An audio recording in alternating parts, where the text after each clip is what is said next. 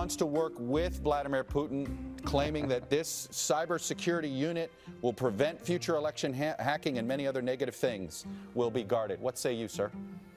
It's not the dumbest idea I've ever heard, but it's pretty close. I am sure that Vladimir Putin could be of enormous assistance in that effort since he's doing the hacking.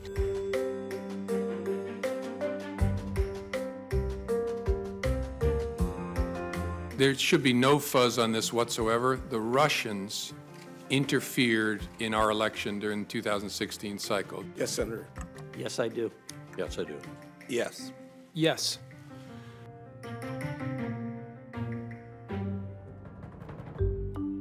We need to get together with Russia. We need to tell them, you know, what we think should happen, shouldn't happen. And if we talk to them about it, hopefully we can cut this out and get them to stop. This is about having capabilities to make sure that we both fight cyber together, which I think is a very significant accomplishment for President Trump.